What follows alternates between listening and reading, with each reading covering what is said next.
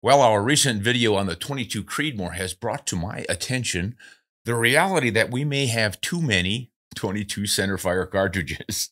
And these aren't all of them. But why don't we take some time to sort out the 22 centerfires and figure out just why they've come into being and what they're good for on this episode of Ron Spomer Outdoors.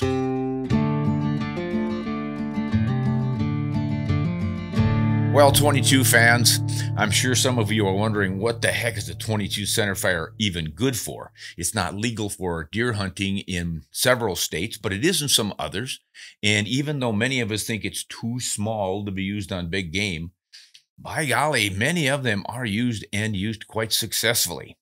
They have been around since, gosh, at least the 1930s. And they don't seem to be going away. In fact, the development on them has been proceeding by leaps and bounds here in the 21st century. And that's why we had one just recently on a video called the 22 Creedmoor, the most recent development in a 22. Several of us think it's probably the optimum right now, but it's not the fastest it's ever been created.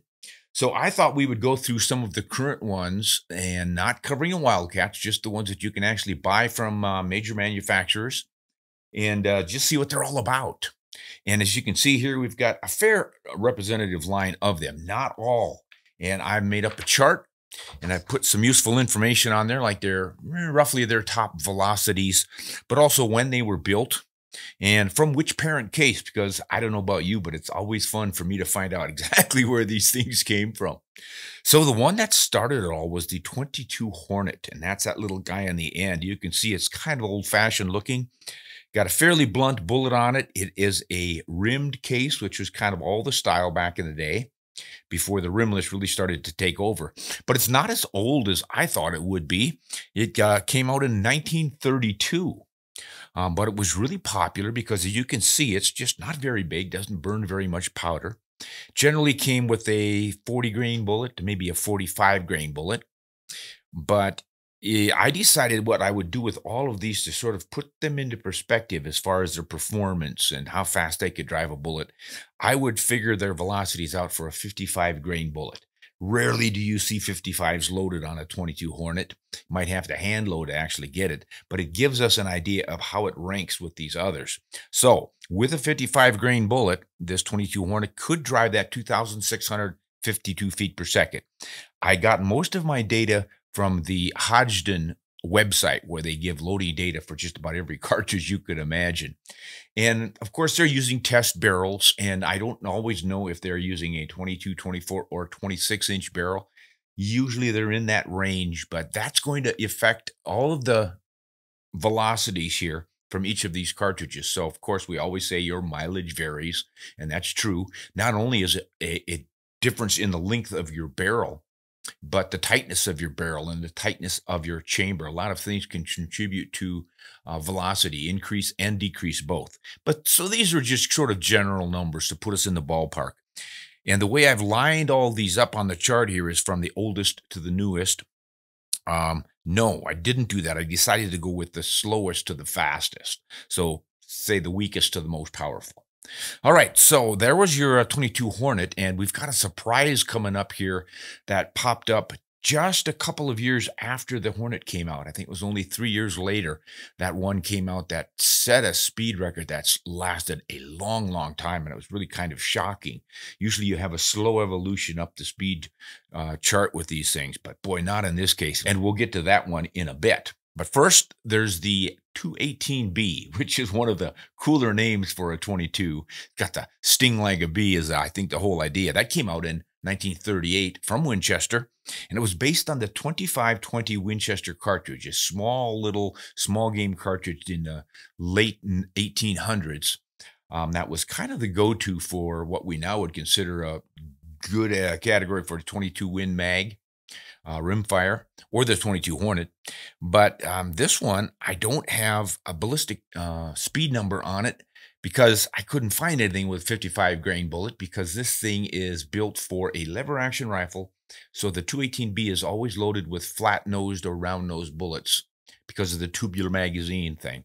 It's faster than the 22 Hornet, had a lot of potential, but because Winchester brought it out in a lever action, it really is not all that viable, and it's pretty much gone by the wayside. In a lot of the hand loading manuals, you can't even find data for loading it anymore. But for anyone who has that, I think it was a Model 64 Winchester lever action. It was really fun, fun little plinking gun. But I think Winchester was thinking it would be a kind of a farm varmint plinking rifle, good to maybe 150 yards at most, because it was open-sighted lever action. They weren't thinking of scopes and all the rest of it. But the 218B would be, probably 1 to 200 feet per second faster than the 22 Hornet. But downrange, I'm guessing with a little more efficient bullets, the Hornet would probably surpass it. Then we come to the 221 Fireball. The Remington Fireball came out in 1963 in a handgun, and it was based off of the 222 Remington, which came out in 1950. So here's the 221. You can see it's just a shortened 222. Sidewall looks to be straightened out a little bit more, and that was real popular in a little Remington bolt-action handgun.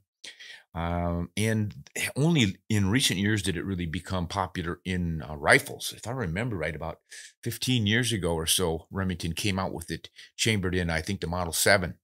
But you can always chamber it any short little light rifle. I would guess the Howa Mini action would fit pretty well with that 221 Fireball. That thing will drive that 55 grain bullet 2,944 feet per second. Then we have the 222 Remington itself. That was a really famous 222 or 22 caliber cartridge. Came out in 1950, designed by Remington from whole cloth, no parent case. And it set the world on fire and all sorts of bench rest records because it was so consistent and mild recoil, and they could just really sit down and concentrate on dropping them in there. And it's often been said that 222 Remington is just so agreeable to just about any load that you could take. BLC2 powder was the hot one back in the day, and you could just scoop that case, empty case, into that powder, brush it off, and shake a little bit out, and they'd all shoot to the same hole anyway. I don't know if I'd recommend that for precision shooting, but that's kind of how famous that was as a little fox and coyote and target cartridge. But a lot of guys were using it back when I was a kid in the late 1960s to hunt deer. It can do the job, but obviously it's quite small. It's not what you would consider the optimum. But you place your shots carefully, and that little bullet can explode in the heart-lung cavity and do a remarkable job. Typically, you'd shoot a 50 grain bullet in it rather than the 55, but it has been loaded with 55s, and it's capable of pushing those 3,070 feet per second. All right, well, that thing then gave rise to the 223 Remington, and at the same time, the 5.56 NATO. It's just a variation of the 223 Remington, and that is a little bit elongated version of the 222, but it's not as long as another one on our list here real quick, which is the 222 Remington Magnum. That came out in 1958, and it was a result of the research project the military was doing to get this 222 shooting fast enough to work in the new military rifles, which became, well, the M16, and of course there's your AR-15 platform. That's all based on the 223. So the 222 was first, and then they just lengthened it out and made the 222 Rem Mag, of which I don't have an example here. That's another one that's pretty much obsolete. And then they just changed the twist rate in the barrels and put longer bullets on it for the military in that NATO version called the 5.56 NATO. But there's your 223. That one was 1964, both of them, although the official NATO cartridge I don't think was adopted till like 68, or at least that's when our military finally grabbed it. And that's going around 3,240 feet per second with a 55 grain bullet, obviously for both the 223 and the 5.56. Then we jump to a fairly modern one, this Valkyrie. The 22 Valkyrie from Federal Cartridge Company, and that one has quite a bit in common with the next one up, which is a 22 Nosler, and later on we're going to have a 22 ARC cartridge in here. But those were designed for optimum performance in the AR-15 platform rifles. So you're not going to exceed the length of the 223, 2.26 inches. Overall length, fits into the magazines, get a little more horsepower out of them because both of them, as you can see, are a little bit fatter, but they're also following that new trend to the pushed back shoulder, a little bit shorter case that way, and then a longer bullet. And the Valkyrie was designed to spin stabilize 70 to 90 grain bullets. They got, I think they're a little bit less than the twist rate you need for optimum stability with a 90 grain. That seems to be what most people are finding. But boy, with the 75 and 80 grain bullets is working really well. When that came out in 2017, at the same time the competition did, the Nosler, and that was pushing things a little bit faster according to the charts here. But the Valkyrie, based on the 6.8 SPC cartridge, that little Remington 270, and that one goes 3,374 feet per second according to the Hodgson manual. The Nosler will be coming up in a bit here, further down the list, because it's a little bit faster. As you can see, there's quite a bit more capacity in there for powder. Before we get to that, though, back to that 222 Remington. I wish I had it standing in here, but it's not. We should have put a gap for it. The gap would be right there. And that 222 Rem mag, even though it came out in 1958, as I said, and was based off the 222 Remington, it's driving bullets at 3,451 feet per second. I would have thought, and I did back in the 60s and early 70s, that that would have been the more popular cartridge. But the 223, of course, took over because the military was making so much of it. Brass was available, military surplus ammo and that sort of thing. So that just took over and buried the 222 Magnum. Then there's the newest one, the 22 ARC, and I don't have one of those yet either. Just came out like December of last year, or maybe it was officially announced at the SHOT Show this year. And that is the 6mm ARC cartridge, advanced rifle cartridge, I think they call it. That's what it stands for. And that is another one competing with the Valkyrie and the Nosler for the short fat in higher performance out of your AR platform rifles. And of course, you can chamber that in anything else if you want to. But that's supposed to be able to throw a bullet 3,450 feet per second, hanging right there with that Remington Magnum, and coming pretty close to the 22 Nosler. And here's our 22 Nosler. I don't know if you can see it, but it has a rebated rim. So the 22 Nosler doesn't have a parent cartridge. The Nosler boys just decided, you know, let's find ourselves a bolt face that's common to the AR-15 platform, and then make the body a little bit bigger to get more powder in it, push things forward a bit. So they don't have the long neck the way the Valkyrie does, but they're getting a little more velocity. And I think they're twisted up 1 in 8, maybe 1 in 7 recommended twist rates on those. And they're driving 3,563 feet per second with a 55 grain bullet. And I think the idea with it, like the others, is to shoot the more longer bullets for higher BCs, a little bit lower velocity, but that seems to be the trend these days. So you're going to be able to load those up to, gosh, I would imagine 80 grain bullets would stabilize in that. Now we get back to an oldie. We're going to go back to the 60s here. And there's quite a bit of development in 222 type cartridges in the 60s. And one of them was the 224 Weatherby Magnum in 1963. Roy Weatherby thought, got a hole in the program here. You know, he had just about every cartridge and caliber you could imagine. Didn't have a 22, although one of his first cartridges, I think actually was his first, was the 220 Swift Improved. He called it the Rocket, the 220 Weatherby Rocket. But it went away fairly quickly. I don't really know why. So he didn't have anything in the 22 line until 1963. He thought he'd better jump out there, and he came up with this little belted Magnum. And that also has no parent case, made it out of whole cloth. But sticking with what he was famous for, belted Magnums, he had to put a belt on that thing. And it worked. You know, folks who loved the whole idea of the belted Magnums, thinking they had more power and they were faster, they jumped on it. And oh, it was fast. It was pretty close to the what would come later, the 22-250 Remington. But it's not taken off the way the Remington has, and that's primarily because it was always a proprietary cartridge. You went to Weatherby and you bought a Weatherby rifle chamber for it. It's about the only place you could find it. And I think the only folks who ever made ammunition for it probably was Weatherby. But its biggest problem, in addition to that, I guess, a big problem, was the competition, which popped up really quickly. Starting with the 225 Winchester, should have another hole in the line here because I don't have that one.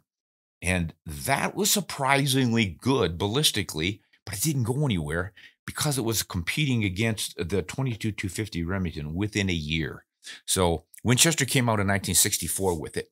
And they based it on the 219 Zipper, which is a pretty obscure cartridge. It was a 22. And that one itself was based off of the 3030. Winchester had a lot of brass there, famous cartridge for them, so they just necked things down.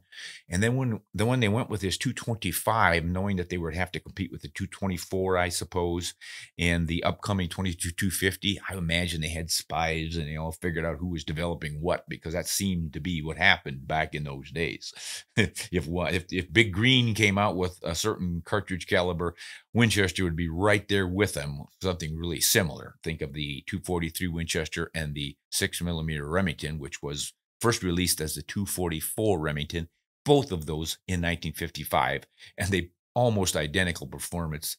Don't tell me that was an accident. They kind of know what they're doing there.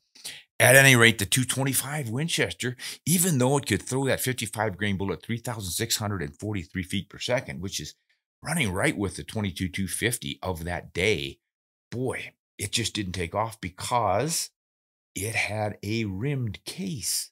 A rimmed case in 64. What are they thinking? I have never understood some of the moves these companies made, especially Winchester and Remington. They came up with some great ideas and they flopped because they didn't put them in the right rifles, or they came out with the right rifle, but they flopped because they built the cartridge with something strange that just didn't work well in that rifle. And I think that's the problem with this one. It had all the hallmarks of a classic bolt action rifle precision shooting cartridge, but they put a rim on it like the old Hornet, and those don't work very well in vertical stack magazines for bolt action rifles. So the next year, out comes the 22 250 Remington. That's based off the 250 Savage, and that was running right on the heels of the 220 Swift, which is one we're going to get to here in just a second. The 22 250 Remington was going 3,600, 650 or so. I think they actually pushed it to 3,700 feet per second when it first came out. And that was pretty high pressure. They were kind of pushing the envelope. And that's another thing they seemed to do in the mid 20th century. They wanted the fastest cartridges out there, so they really cranked them up. And you got it. But it was always a little bit risky. Some rifles, you just never knew when something might just break loose. So they gradually reduced the pressures over time. And that's why hand loaders do so well these days. They can kind of run things safely back up to the original pressures and get a little bit more performance. And we're going to see it out of this 22 250 here when we look at the numbers. But before we get there, I want to look at this 220 or this 22 Creedmoor that kind of started me on this whole project. This was the 6mm Creedmoor neck down to 22. Just came out, and it's, I think, going to be kind of the new standard for the fastest shooting 22s centerfire. It's going to be a little bit faster than the 220 Swift, and again, it's handling those long high BC bullets, and that's kind of all the rage. So I expect it to sort of take over. But right now, they're rating that thing at around 3,750 feet per second with a 55 grain bullet. And the reason I say around that is because we really don't know, because they don't sell them currently with 55 grain bullets. They're set up for those fast twist, long, heavy bullets. I think they start with the 70 or 75 grain. They run all the way up to 80 grains. And who knows, you might see 90 grain bullets on top of that before it's all over. So just keep your eyes open on that one. Now, the 220 Swift was, I don't know if everybody knows it, but boy, it seems like most people understand this to be the fastest commercial cartridge ever. Well, it was in its day. And again, they throttled it back after a while. It also became known as a barrel burner, burning the throats out. If you shoot it fast, and a lot of them, you're going to burn out that throat because there's so much powder getting crammed down that little bore. But as you can see by its shape, it's just, gosh, it got that old-fashioned look and shape to it. Not the sharper shoulders and the longer necks and things as the newer cartridges. And got quite a bit of taper in it, too. This thing came out of the 6mm Lee Navy, a pretty obscure cartridge. It was an official military cartridge for the Marines and the Navy back in the late 1890s. Didn't last real long, but Winchester was loading it as a commercial round and even chambering some rifles for it. And when it sort of went away, I think they had extra brass lying around because that's what they made the 220 Swift out of. And it's an unusual semi-rimmed case. It's the rim sticks out just a little bit, just enough for the extractors to catch it, but not as much as most of the rimmed cases would. So it works pretty darn well in vertical stack magazines. I haven't heard too many people complaining that it's hard to feed or anything. So that was a screamer. It will still push a 55 grain bullet, around 3,840 feet per second or so. This is hand load information again from the Hodgdon manual. I don't know if you're getting that anymore out of your factory loads. And there aren't all that many factory loads available in 220 Swift anymore. It's kind of an old fashioned cartridge. It still has its fans who really love it, but I think these newer cartridges are taking over. And especially the 22-250, because it had a little bit of a sharper shoulder, a little bit more modern look, still has a fair amount of taper in it compared to the newish ones like the Creedmoor, but it sort of took over from the Swift because it didn't have quite the same reputation for burning out throats. I don't know that there's a heck of a lot of difference between the two. If you load them both to max, you're probably looking at 100 feet per second different maximum velocity. So you're shooting quite similar powders, similar burning temperatures. I don't know that you're going to get a lot more barrel life out of the 22-250 as you do the 220 Swift, but those are the reputations, and a lot of these cartridges live and die by their reputations. And another one we don't have on the table is the European cartridge. It's the 5.56 by 57 millimeter RWS. And over in Europe, it's quite popular for chamois hunting and roe deer. And it was put out in 1964 based off of, you guessed it, the 757 Mauser. That's the same one that was used to make our 257 Roberts and our 6 millimeter Remington. So over here, if you'd have necked it down from a 6 millimeter Remington to a 22, you would have had, well, what is a Wildcat these days? The Texas Trophy Hunter, the 22 6 millimeter Wildcat or 22 Texas Trophy Hunter. Pretty much the same thing as this 5.56 by 57 millimeter RWS. And then there's this short, what do you call that guy? That's the WSSM that went poof and gone. Just it was a flash in the pan. Winchester came out with a whole series of those. This was the narrowest caliber 22, the 223 they called it to sort it out from all the rest of the 224s, but it shoots a .224 inch diameter bullet like the rest of them. The super short Magnum, 2002 it came out. The parent cartridge was, believe it or not, the 300 WSM. So it's wide and it's short and stumpy looking and just didn't do all that well. Sure was fast though. 3,938 feet per second is what hand loaders are getting out of it these days. But I don't know that you can find rifles chambered for it anymore. And ammunition, still made by Winchester. Browning might still have some WSM cartridges, but it's not real popular. And I don't think it's going to hang around for the long term. And that's kind of the list of them. Now, I think before we wrap this thing up, we really should look at some more numbers on these things. And I think I want to go to the computer and we'll pull these things up and I can draw your attention to them a little more clearly. So let's go to the computer and compare some of the ballistic performance using not just 55 grain bullets, but the lightest ones, the fastest, and the heaviest ones, and see what our drops and drifts and deflections and things are. I think it'll be an eye-opener. 22 Centerfires, let's go. Hunting knives.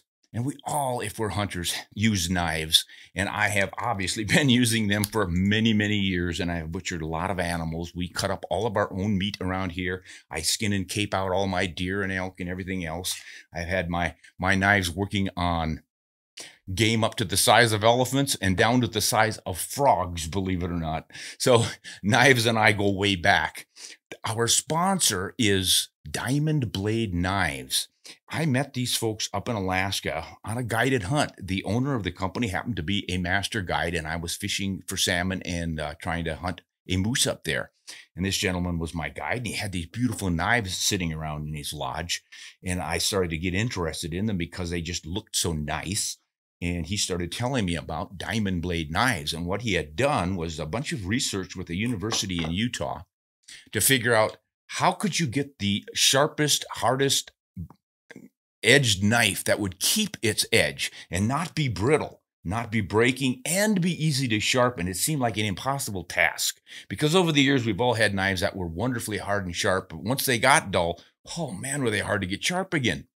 Well, they came up with new technology that essentially takes the old art of hammer forging to a new level, and they call it friction forging at the nano level. You have to have an electron microscope to see the differences in the crystalline structures of the steel. It's some really wild stuff, high tech. I don't know if you'd call it brain surgery or NASA scientist kind of stuff, but it's pretty impressive. And you can go to their website and look into it for yourselves. I don't know if you need a knife that stays as sharp as these things do. They tested the diamond blade steel against every other top quality steel out there used for knives and found out that it kept its sharp edge so much longer than the next best one. It was 2 times longer or 4 times longer. I would have to look, but it's impressive stuff. What I have noticed in the field is that I can take this diamond blade knife and do several deer before I need to sharpen it, and it sharpens up as quickly as any other knife I have. So it's not a difficult knife to sharpen. And I have never chipped or broken the edge on it. Despite it being that sharp and keeping that sharp, it doesn't chip or fray the edges of any kind. I just think it's an impressive knife. If you want to check it out, I'm tickled to have Diamond Blade Knives as my sponsors. I can certainly stand behind that product. All right, guys. Here I'd like to show you some comparisons on twist rates and bullet weights. We've got muzzle velocities up here. The BC of the bullet, the maximum point blank range for a 4-inch diameter target. I think that's appropriate for 22 calibers, mostly used on varmints, rodents, and coyotes and such. And then our deflections, drift we're calling it, wind deflections at 300 yards and 500 yards. So the 22 Hornet usually has a 1 16-inch twist. And as I mentioned earlier, it's set up for 40 grain bullets, 35 grain bullets, but it'll go up to 50 with factory load sometimes. Here's your velocity, 3,155 feet per second with that light 35 grain bullet. Shoots pretty flat for that. You've got a .201, pretty low BC on that bullet for maximum point blank range. 238 yards, not bad. You're going to have 15.2 inches of wind deflection and a 10-mile-an-hour right angle wind. And 500 yards is pretty hopeless with 51 inches. And stepping up to a 50 grain bullet slows your velocity to 2793, get your BC of the bullet up a little bit, and you reduce your maximum point blank range down to 225, 300 yard drift. Oh my gosh, you don't even save an inch. Hardly worth the effort.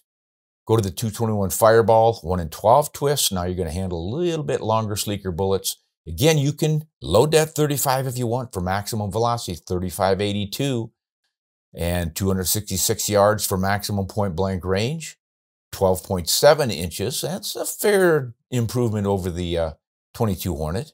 Still pretty hopeless at 500 yards, and you're not going to have much energy left out there anyway. I didn't put energy in, but you're talking varmint stuff out to 300 yards pretty much with this.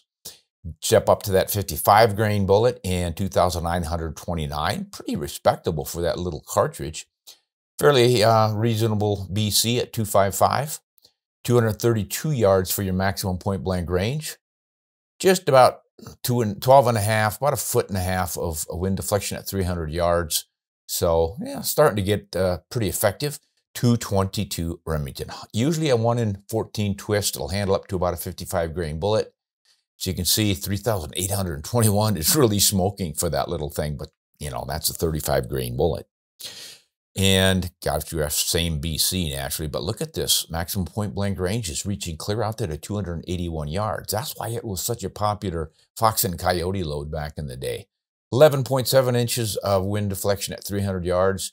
Go to the heavier bullet, you knock that down to 11 inches. Again, not a huge deal. 3 feet or so out at 500. I don't think anybody was going to be targeting things that, especially not deer, maybe a coyote at 500 yards, but you need a little more velocity for that. So 223 Remington, 5.56 NATO. The only difference there really is a 1 in 14 twist is general on the 223, sometimes 1 in 12. So you're not going to stabilize much over about a 55 grain bullet. Whereas the NATOs are usually chambered 1 in 7. And the NATO cartridges, yeah, they might be given a little more pressure because the maximum average chamber pressure on there is about 2,000 feet per PSI more than a 223, but not a big deal. At any rate, if you shoot that light bullet, you're almost going 4,000 feet per second, and that gives you 11.3. But look, it's just not a heck of a lot better than the 222. A 1/2 inch difference in wind deflection. That's because we're using that same bullet So you have the same BC of 201, 201. So there's not a huge improvement. Again, velocity helps a little bit, but most of that wind deflection business is because of the BC of the bullet. But you step up to that 77 grain, now you got a much higher BC at 0.454. Yeah, you reduce your maximum point blank range, but look at the benefits you get in your wind deflection being knocked down to 7.3 inches. Huge improvement there. So step up to the Valkyrie, shoot it in the same AR-15 styles as you would your 5.56 NATO. 1 and 7, kicking to the twist there. They're thinking, they know what that 5.56 NATO will do, so they want to do a little bit better. And they're pushing, they're not quite reaching that same velocity. Now, this one is a 62 grain bullet because that's the lightest one that they're offering in factory loads that I've seen. Keeping your BC up at 395, maximum point blank range 272, 6.5 inches of wind deflection. So not a heck of a lot bigger than that NATO cartridge. And if you push the 90 grain bullet at only going 26.76, so you're dropping a lot more. You've only got a maximum point blank range of 230 yards. But look at this, 6.2 inches of wind deflection. Again, not a big advantage over the 62. So I'm not sure I'd want to give up the drop differences on that one. 22 Nosler, a little more powder in there, a little less twist rate, 1 and 8. So you're probably going to top out with an 85 grain high BC bullet in that one for stability. But look at this 40 grain bullet. You could load in it if you wanted. 4,027. That's about what the 220 Swift was famous for back in the day. Still, you have that poor BC bullet at 221. Got your maximum point blank range at 299 yards, 9.8 inches of wind deflection. But if you step up to that 85 grain bullet, 5.6 inches of wind deflection. You're starting to win that wind deflection race right there with that high BC of 0.524. And again, 250 roughly on your maximum point blank range. Boy, that's not too shabby. Go to this new 22 ARC cartridge with the 1 and 8 twist. And you see here, you get 2,850 feet per second versus 2,907.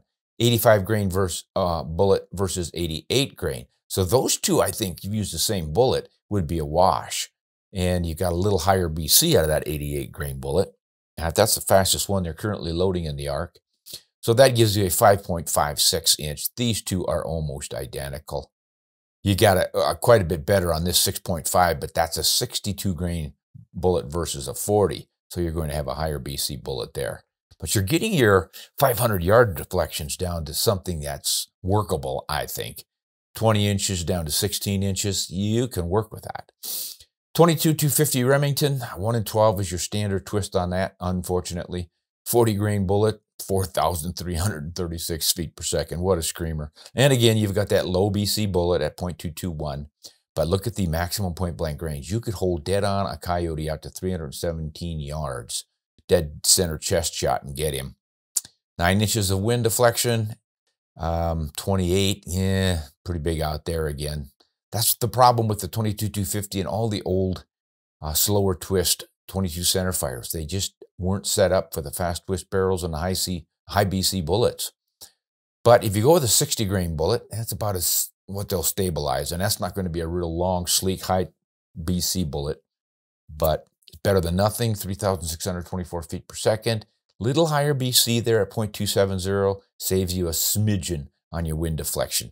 Not really worth the trouble in my book. I'd stick with, my 22 250s, I stick with a 55 grain bullet. That's long been my favorite. I think it's the best compromise.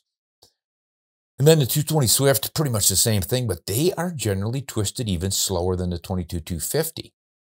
So, and again, they're driving it fast enough that you can probably get away with a 60 grain bullet. Go 3,712 feet per second. And pretty similar to the 22 250. I would really call these two twins. You really don't have much difference in them. Now we'll step up to the 22 Creedmoor, and I think we're going to see some improvements, mostly because of this. 1 and 8 inch twist. You've got a little more powder capacity than your 22 250, about even with your 220 Swift. So they've been throttled back, as I've mentioned earlier. You can probably get them to go a little better than this, but not bad numbers anyway. And there's your best performance for wind deflection. 5.2 inches using that 80 grain bullet out of a Creedmoor, 3,000, less than 3,300 feet per second. But you've got a .485 BC on that bullet, 276 yards point blank, and you're really saving your bacon on the wind deflection. For me, that is worth it because I can figure out my drops. They're constant. You're going to be fine using your turret dialing and or ballistic reticles, or even with 5 inches of drop, a little bit of holdover. I mean, just hold on the back line on a coyote and you're dropping it right in there. And on a deer, gosh, you're going to be right there. Now, at 300 yards, you're still going to have plenty of energy in that big 80 grain bullet out of that 22 Creedmoor. For deer, it holds on to 1,000 foot-pounds of energy at 450 yards. So that is a viable 300-yard whitetail load. It's quite similar to a 243, shooting probably a high BC 80 grainish bullet. I think you might even have more energy on target with the 80 grains. So nothing to be ashamed of. I think you might want to consider something like that. And of course, you can try some of the 22 Wildcats to get up there with the fast twist barrel. I do that with a 22 250 Ackley improved, and it does almost exactly what the 22 Creedmoor does. The only trouble is I had to have it made in custom rifle, and I have to custom make my own ammunition. If you want to go factory, this is your baby. And if you want to have a lot of fun the old-fashioned way, go up to that 222 Remington. If you can pick one up for a song, you've still got some pretty incredible performance out of that. And they made some beautiful accurate rifles back in the 60s and 70s.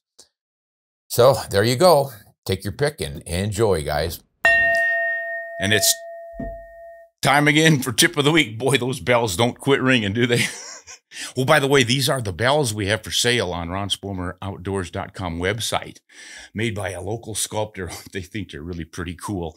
If you're looking for something different, check out one of these Freedom Bells, the Second Amendment Freedom Bell. From Doug Adams. He's quite the sculptor. And he shoots the base of these things. You can see some bullet holes in there.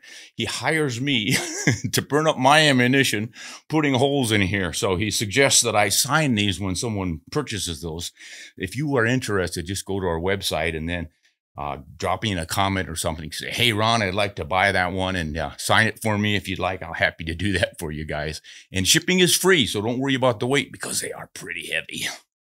Now, the tip of the week is going to be the 22 Centerfires and what they're good for. If you have never used a 22 Centerfire, and they are legal in your state for hunting pronghorn and smaller deer, and you have a recoil-sensitive shooter, or you have problems with your shoulders or your neck or something, and you just don't have a lot of recoil, don't be afraid to try a 22 Centerfire. With the right bullet, they have been proven remarkably effective on taking deer. Now, you want to stay within, gosh, I don't know that you'd want to go much farther than 250 yards. I know you can probably get the job done at 3 with some of the bigger 22s, especially with these new heavier bullets like in the new Creedmoor. But if you can stay closer, so much the better. And then go for that broadside shot behind his shoulders. I have done it several times with the 22 250 class of cartridges, and it worked out beautifully. And man, there's just no recoil. And that means you're going to really concentrate and make those shots and be precise. It can work. Don't be afraid of the 22 Centerfires.